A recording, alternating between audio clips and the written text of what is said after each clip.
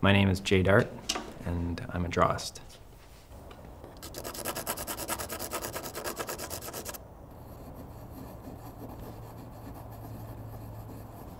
The ideas for my drawings, they come from Jiggs, who is my alter ego.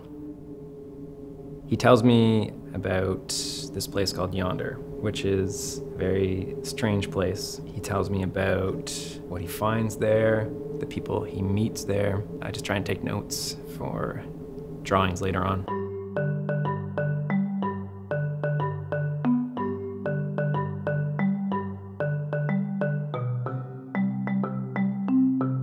I think Jiggs is, he's just present.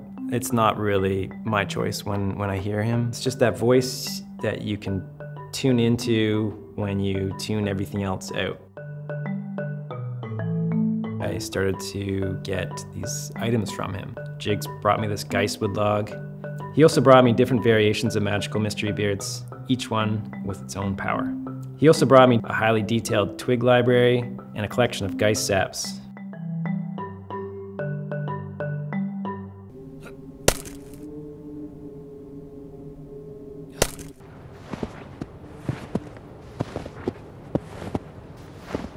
The trees are representative of how an idea comes to be.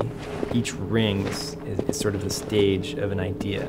Any creation, there's an evolution of how you feel about that particular idea, whether it's excitement, frustration, loneliness, and then eventually the idea has to come to a completion. And sometimes following completion, there's a bit of a depression as to like, oh, that just wasn't what I wanted it to be, but then you reach the end and just the acceptance stage of the creative process. It is what it is, and then you move on to the next one. You just plant a whole forest if you need to, and maybe you'll eventually like one of the creations you make.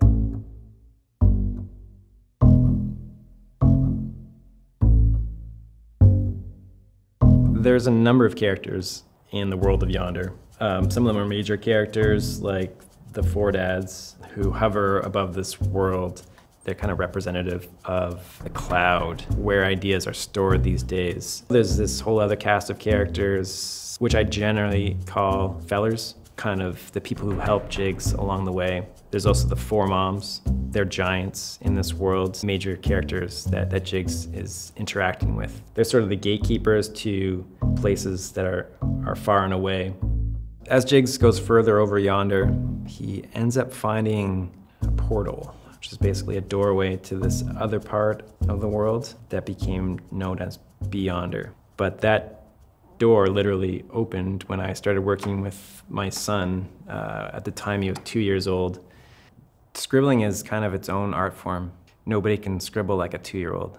So watching him do his thing and figuring out how to do it like him, how to get back to that original mark making, it's kind of limitless. It's a limitless place where once you start making your mark, you can literally take flight.